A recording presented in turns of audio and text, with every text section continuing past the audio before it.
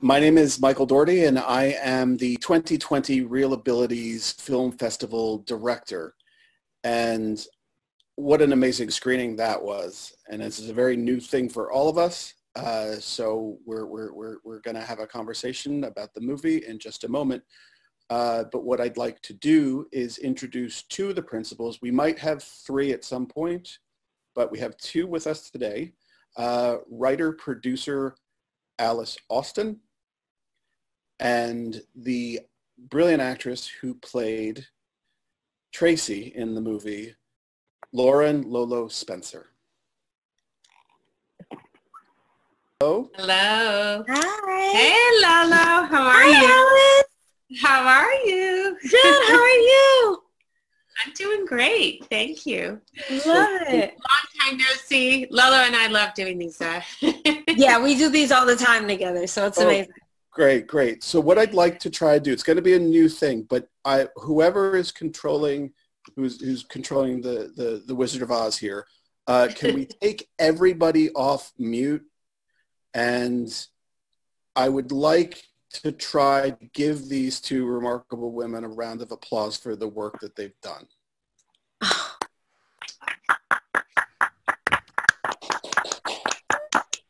That's really nice. Thank you. Thank you so much. That's really lovely. Okay, we have to put you back on mute because we're not doing audience questions for this one. It's just going to be a conversation between us in the interest of time. But for the rest of the weekend, we will be doing audience participation, so you don't have to worry. And I also want to say that on behalf of myself and the DoD who worked to put this all together, we'd like to thank our community partners and our entertainment sponsors.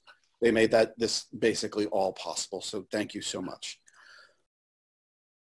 A lot of screenwriters would know every good story starts with an inciting incident. So Alice, where did this begin for you? And then at what point, Lolo, did you come on? So Kiril and I had been working on a film that we've since returned to. That was a very practical thing for two people in Milwaukee. It was, I think, at the time, a very large budget futuristic film. And we decided to do a film that we could make ourselves, that we could sort of make with our hands. And Kiril had actually driven transport when he first came to the States as a young Jewish immigrant through Jewish Family Services in Milwaukee. And then he went to NYU Film School and, became a filmmaker. But he had told me stories of his experience, and they were amazing. I don't think really any of those stories got into the movie, but Milwaukee is a very interesting city. It's, I think, the most segregated city in the country. And to us, it was like a microcosm of America. And we decided to write about Milwaukee through this lens, and through the lens of a lot of people who live in the city. And a number of people who appear in the film actually do live in Milwaukee. So that was kind of the story of how it came about. And we found Lolo actually through, I'm also a playwright, and the casting director at the Goodman Theater is just a wonderful woman I'd worked with. And I knew they had done a play with a cast, many of whom were deaf. And so they helped us get to an agent in New York who got us to Lolo's agent. And Lolo was actually the first person we talked to for the role. And the minute we talked to her, we knew she was right. It was kind of a miracle because we wrote some really, some characters we thought might be impossible to cast. Lolo and Dima and, some of the other characters. So, and then Lolo, and Lolo got on quite early in the process. And so what was that quality that made you go, uh-huh? Lolo's just amazing. I mean, she's, I think, a singular presence. She's just so vibrant and so charismatic. She just was so clearly our Tracy. There was never any question there. And I should note that there was pressure to cast an actor who was quote unquote bankable, who could pretend to have a disability. And we resisted that. And once we met Lolo, there was no question that we would cast Lolo. And we fought to cast Lolo, but it was, to us, it was sort of a no-brainer that, that like it was a fight in the industry insofar as there's always this push to cast star talent to finance a film. But to us, Lolo was so critical to the film that there was no other choice. And so, Lolo, you're this fireball that sort of came out of nowhere. So what is your story? What's your background, and how did you get involved with the film? So my background was pretty kind of regular. I came to LA. I'm originally from Stockton, California. So I came to LA, went to CSUN, got my degree in TV production, then started working in film distribution and in marketing. And then from there, I started a YouTube channel. And once I started the YouTube channel, it's called Sitting Pretty, all these other opportunities came my way. And as a result of that, is how I landed at my agency, because it was kind of like, oh, all these things are happening. Like, somebody should help me with this stuff. And so that's how I landed at the agency. And then one day my agent called and was like, hey, there's this indie film, that is specifically looking for a young Black woman in a wheelchair. Would you want to audition? And I was like, well, if the shoe fits, why not? So that's exactly what I did. I never intended to act. It wasn't like a passion. I've always respected the craft because I'm a fan of film and television. So I've always respected acting. And it was because I respected it so much that I thought like I would never be good enough. So it was never something that I wanted to pursue. But because of the work that I had been doing on YouTube and how important it was for representation and inclusion, I was like, well, this is an amazing opportunity. Who knows where this may lead me? Why not just try it for the sake of trying it? And then at the end of the day, whether it becomes a big hit or not, at least my nephews will one day be able to say that Auntie was in a movie. So I was like, why not? So, and that's why I agreed to it. And then, we were in pre-production for like 2 years before we even, before they called me out there to film. And so during that time, I was just kind of like trying to take acting classes right before I left, and then just did my part to build the character with Alice and Kiril. And so, yeah, now we're here. So what was that process like between you about building the character and fitting her into the story? Well, it was amazing to me. It was really cool. Luckily there were a lot of similarities in Tracy that I've experienced personally.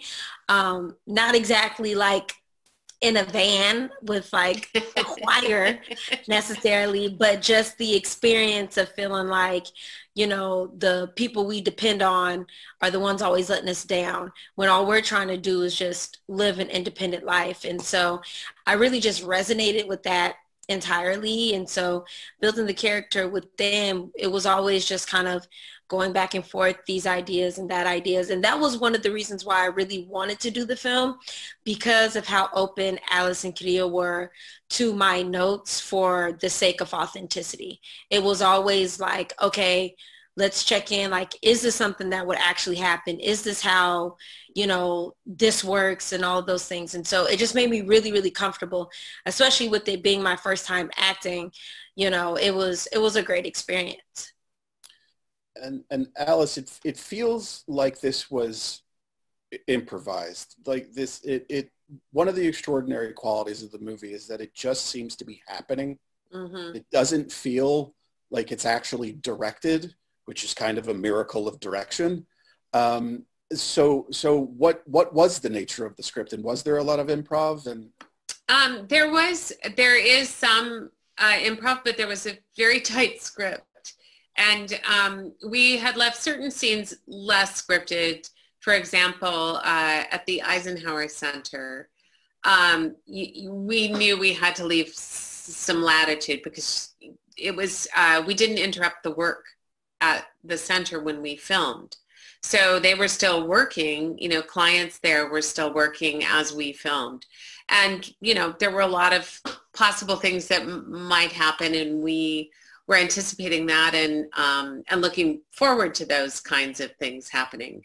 But the script was actually, you know, it's remarkable because Kiril and I had talked a lot, of course, I've talked a lot about this, and how, you know, in one sense, a script is a template for a film or the film that is shot, but in many instances, the script is identical to what you see on screen. And, you know, there were real challenges because, of course, our Russian-speaking choir, many of them don't speak a lot of English. And we actually had a second AD who was interpreting for them, who happens to be my son. And you know, there were all these people brought together in reality in the film because we did a lot of street casting. So there are a lot of people from Milwaukee who've never been in a movie before, who all of a sudden, you know, find themselves on the van or in this frame with a mix of actors and non-actors. But it was, you know, it was quite a scripted film. I mean, the structure of the film is all, you know, is all there.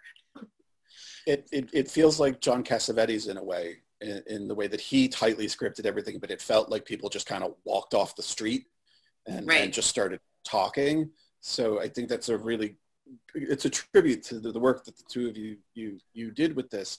And how did you work together in terms of the co-writing? I can't imagine doing that. I just want it all myself. So we do that. And we brainstorm, we bounce things back and forth, we pull the computer back and forth, we exchange drafts. I mean, we have a pretty active writing process. And we've just, you know, finished that big script that we had originally started working on. And it was that kind of very interactive process. I think, you know, we're always looking for the light in something. We're looking for humor. I mean, we find humor even if we are trying to write something very serious. In fact, we wrote this film as a drama, right? And we were in this meeting in New York, and you know, someone leaned forward and said, "We just love your brilliant comedy." And we were like, "Oh, wait a minute. I guess, you know, we sort of wrote something that's funny." Well, that's Dima. That's Dima, right? Is he carries a lot of that, it seems. Yeah, and he is the one very trained actor. Lolo is an actor, and Lolo is a natural. And I mean, I've not worked with someone who was so on their marks every single take. I mean, Lolo's really extraordinary. And Dima is an actor who, so we wrote the character Dima as someone who had to plausibly be a fighter, right? Because that's the backstory of the character. And then we kind of knew that character, it would really be very helpful if it were an actor with some training, because it's kind of a linchpin among all these different characters, and it's a challenging role. And we thought, wow, we've really written ourselves into a corner with this guy too. And then a casting director Kiril's good friends with, and I'm now friends with as well in Russia, found him after, I mean, we searched for several years for Dima and just thought, oh, this is impossible. And the guy who plays him actually went to the Moscow Arts Theater School that was founded by Stanislavski. But before he did that, he was a boxer who fought, 36 fights and won 33 or something. He would correct me if he were here. But he's a great guy. I mean, I think the miracle of the cast is that everyone is so right for their role. Chris, who plays Victor, really took care of everybody. He drove everybody. He drove Lolo back to her hotel. He drove her to the set. I mean, he's that guy, actually. Yes. And he was discovered by Jen Venditti, the wonderful casting director who cast Uncut Gems and American Honey. And he was discovered buying a cake for the 25th anniversary of his grandfather immigrating, with whom he lived, immigrating to the United States from the former Soviet Union. So he's the real thing as well. So it was kind of a miracle of casting. And I think you guys all, like, I mean, there was this incredible wellspring of positive energy on set that you can, I think, feel in the film. So for sure. Okay, I want to wait until slightly deeper water. Okay. The last 15 minutes of this movie are just extraordinary. And if I live in LA, and if you looked out the window a couple weeks ago, that's what you were seeing. Right. Now, obviously, you could not have predicted that. No. But could you give some context to the real events that were taking place that brought all of that on, and how it relates to right now? Well, it's interesting because there were protests in Milwaukee. There was a protest, a riot. Different people called it different things a year or two before we shot the film. And in fact, interestingly, when we shot those scenes, we shot them not exactly in the part of the city where it had taken place, but in a part of the city where we needed to have security. And we had police officers there running security for us who had been the police officers who were assigned to that event. So that was fascinating. And we had this incredible moment of interface between Kiril. Yeah! It's a miracle. Wait, you're muted. Your microphone. Yeah. Well, I have this, for a moment I had this option. It says stay muted or unmute. I'm thinking, should I really? Well, ladies and gentlemen, please welcome writer-director Kiril Mikhanovsky. How you doing? And I apologize. Well, I'm not doing well. I feel overwhelmingly guilty. But you got connected. I said you were having some connection issues. I can throw my mother under the bus, and yes, well, I did have some connection issues a little bit to the end. Noble cause. I basically decided at the last moment to do my mother's dishes because I knew she'd be doing it for 3 hours. And I did it in 20 minutes. And all of a sudden, yeah. And I had my phone was on, and I had my alarm clock, and my phone had died, and I forgot about it completely.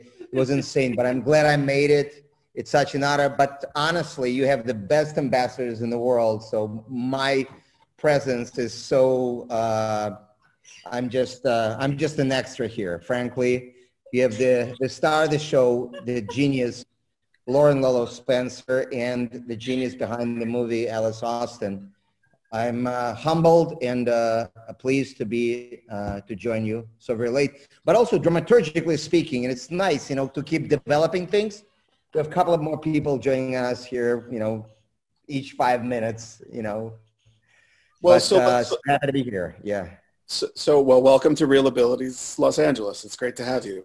Thank you. We were talking about the political stuff, but let me just put that on pause for just a second to just backtrack a little bit. Talk like where was the kernel for you? Where was that aha moment where you were like, I got something in terms of a script, and this is how we're going to do it? If we're talking about complete and total suspense, and the moment when I think we got something, that was at the editing stage, because up until that moment there was no time to do any and we had no chances. I was sure that we it was from moment to moment. To me, it was I felt like I had disaster on my hands, for which we had a lot of excuses. Only, of course, we didn't. And I had not been aware that, I was not aware that we had captured very particular energy. There was no time to be aware or self-aware during the shoot. And I'm sure that, you know, Austen, Alice and Lolo told you, you know, a number of war stories, but the reality is we did the film for a fraction of the modest amount that we needed to make it. So everything was really incredibly intense because of that. And we didn't have a single moment to look back or reflect upon what had just happened. And it was, Alice knows that, probably the only person who knew that actually, because I would report to Alice almost every day and say, Alice, we don't have a scene. I mean, I give up, that's it, it's done. You know, I'm going, I don't know where I'm going, but I'm going somewhere. And then it happened religiously with every damn scene. And then day 2, I don't know, something there. And day 3, I think we might have something. And day 4, oh my God, I think we have a scene. And day 5, we have a scene. And then I would be so ecstatic about every scene, sort of like discovered that every scene would go on the rough cut for about 5 to 10 minutes. And of course, later on, it would be cut down to 30 seconds. But I remember the first time we sat down with Alice, I was like, I assembled something like 30 minutes long. And I said, Alice, I don't understand, but I think, you know, it's something really weird. I think something is happening there. These are exactly the words I use. Something is happening there. What do you think? And Alice, you know, we watched it together and Alice goes, you know, yeah, I think something there. And it was just, it's just like a feeling, it's creeping on you. And there, you know, it took us a little bit more time to realize that we were blessed. We were blessed with very particular energy in front of the camera to create it, and we were double blessed to fortunate to capture it. And that was, I think, probably of all the time that we spent on the film, there was so much drama there, you know, enough for many seasons. I think that was the moment that what I thought, I think we got something for myself. And there came a point when we knew we had it. And at that point, it was just like really precious. Let's just keep it alive and make sure we get to the finish line with that one little wonderful thing called Give Me Liberty. And, you know, truly we were blessed. And another magical moment was truly Lolo's arrival on the set. And, you know, we had been with Lolo Skyping for a year and a half. Then things collapsed. We lost all our money after 3 years of putting delicately this project together. And then we almost lost Lolo because Lolo had to go on and live her life and fight and all. And a lot of people around us kind of, you know, we didn't know it would be happening. I mean, even though we didn't lose our faith and determination for a single moment. And so finally, when Lolo arrived, I mean, it was just really magic. And then the following day, stepping immediately into the hardest scene of all, which was the throwdown fight between Lolo and the driver, driving at like 45 miles an hour.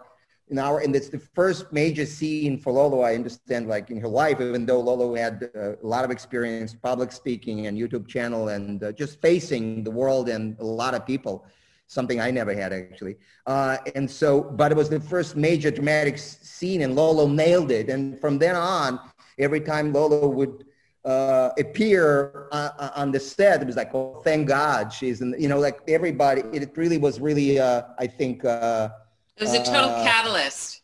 Yeah, it's like you know, Lolo's presence would be a tone setter really for all of us. Again, it's something we were not maybe aware of at the time, but you know, I personally say for myself, because for me it was, as the editor of the thing, for me it was really melodramatic, the whole thing of editing it, because I was just going kind of slowly crazy facing the material, and it was really draining emotionally while Alice was doing a lot of other work parallel to that process. So we stayed busy all this while, both of us and some other people, but mainly the two of us. And so for me, there would be moments of complete feeling devastated, exhausted, spent, you know, and hopeless and dispirited. And all of a sudden, Lolo is in the frame. Like a few times, I think I told Lolo that, and it's like, now I can laugh at it, but at the time, it just made me cry.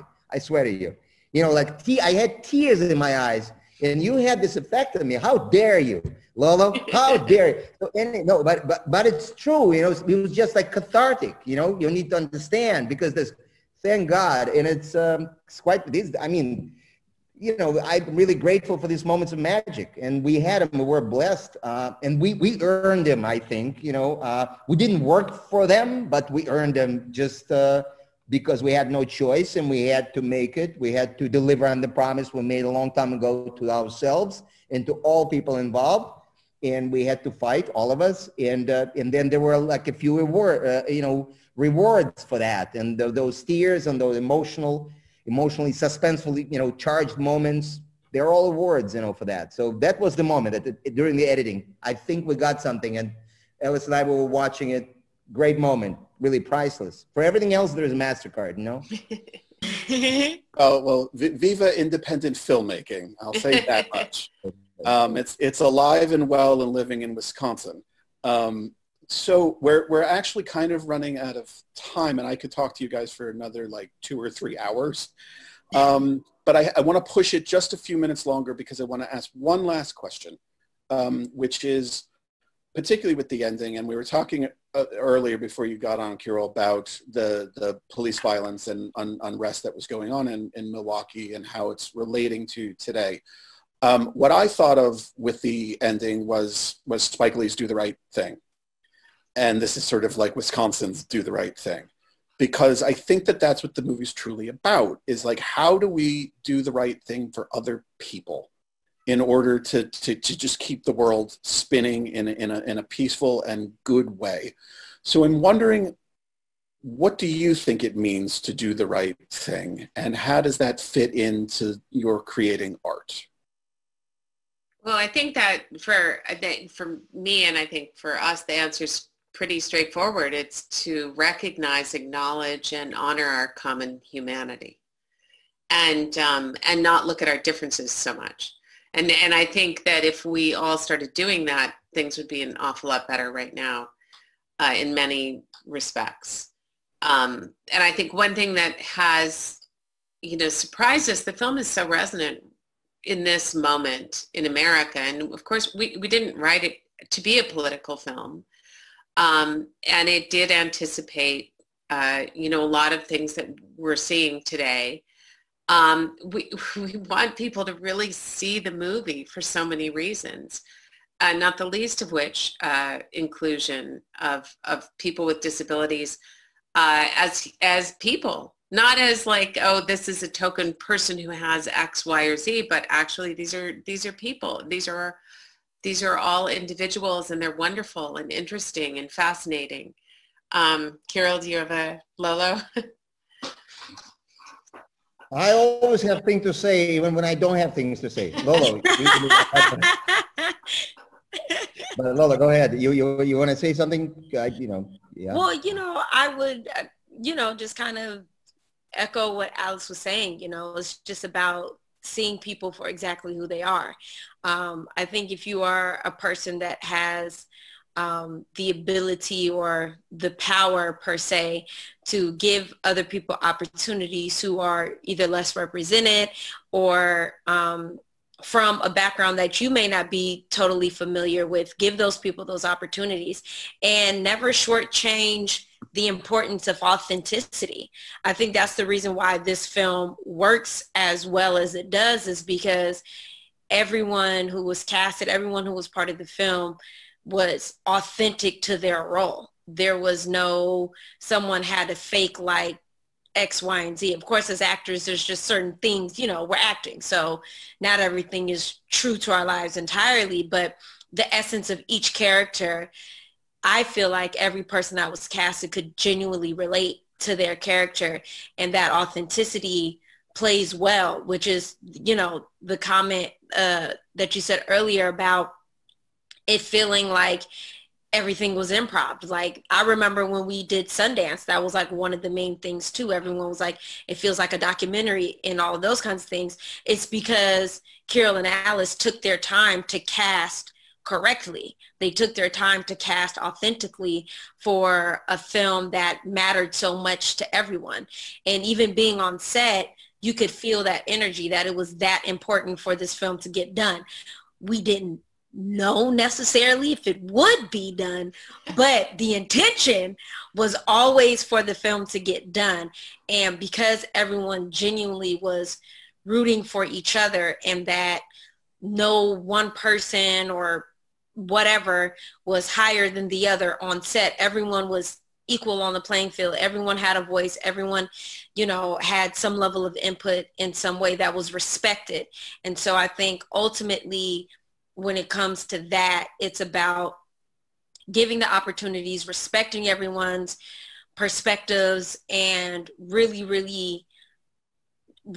being sure that authenticity is a necessity when casting, and especially for, you know, actors with disabilities, because that's one of the things, you know, that's always kind of like the argument. It's like, oh, well, we're acting. It's like, why can't I act like I have a disability? And it's just like, sure, you can when I can be the secretary, when I can be the love interest, when other people with disabilities can get the same roles as everyone else does. But until then, when those roles show up for us, at least consider us in the casting process. So it's kind of like a hodgepodge of all of those things. So I think it's just important all the way around to just be mindful of people first, and then, you know, the art will naturally bloom from there. Well, Kiril, unless you have any last words. Come on. You know, I always say I don't want to sound like a second-rate preacher, so I'll sound like a third-rate preacher. But yeah, in terms of the difference that we can make, and in other things, it's I think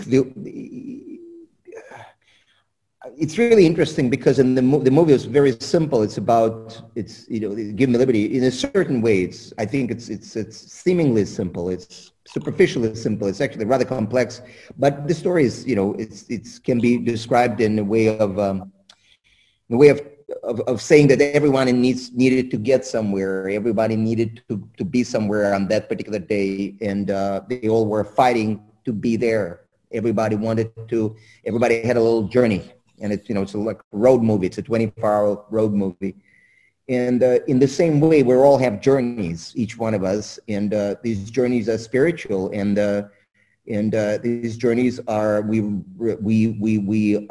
realize ourselves, our journeys through what we do and how we do it. Interestingly, if you look at everyone who was cast in the film, they all had journeys. People we filmed who work at the Eisenhower Center, they actually, they work.